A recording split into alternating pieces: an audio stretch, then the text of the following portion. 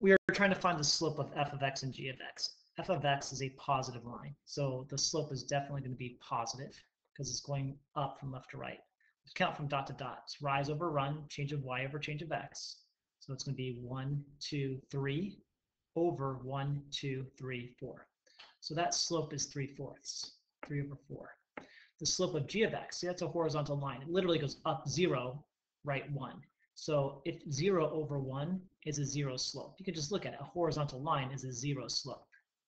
It doesn't go up, down, it's not positive, it's not negative, it's 0.